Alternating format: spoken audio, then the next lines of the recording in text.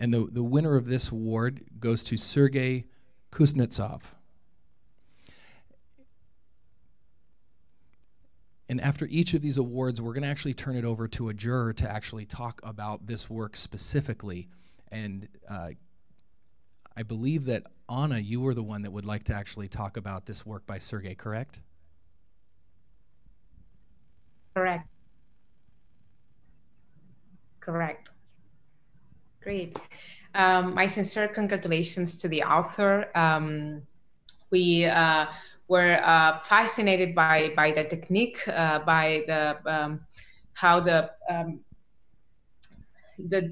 drawing captures a moment in time.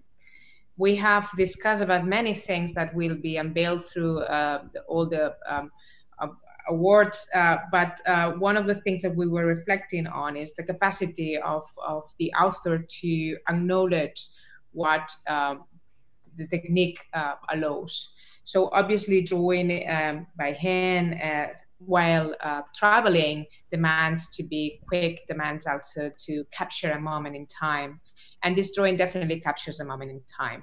And it's through not only the use of color, but how the image diffuse the architecture of the scene also captures that moment in time that enables also to see the critical eye of the drawer. One of the things also that we were reflecting on when you are reviewing and seeing so many works together is that through revising all of them together, you understand how the idea of traveling is understood. And there is one when we started to discuss precisely the need of understanding the travel sketch in a different manner. We found that most of the submissions captured those moments that definitely recall to previous times and recall definitely to the idea of the grand tour from the 17th and 18th century. Definitely an idea of travel that comes from our Western perspective. And we start discussing how those traveling sketches could capture our ways of traveling nowadays, going beyond the romanticism of the action of traveling. But again, from this particular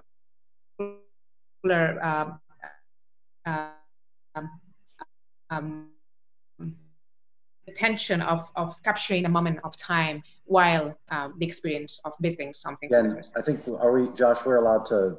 Absolutely. Yeah, please do share, Frank. Yeah, and I concur 100% with Anna and you know, drawings to me, we've all who have worked on them know that point where things begin to happen in a drawing that in some ways maybe was unintentional or out of one's control but very difficult to replicate, but seems to work so well. And to me, this drawing has that in spades, and the sort of freedom of gesture within the drawing. We were talking about these, you're about to see them, but these really bright yellow spots, maybe the spots of sun against this blue background. And then the piazza itself. I mean, there's just so many things in this drawing that seem like one wonders whether it's like it was in control of the author completely, or just these really beautiful moments that happen and the author takes advantage of them. So we saw a number of just mind-blowing drawings in this, but this one had something a little bit more that just was this kind of special moments that were captured within the work. So congratulations. I also want to add just a small thing. I think other fellow jurors said it so beautifully that I think I have one last thing to add, which is for the travel sketches, it is usually this gratification, right? We see the object, we see the monument, the artifice, or and then it's you know, represented directly at that moment in time.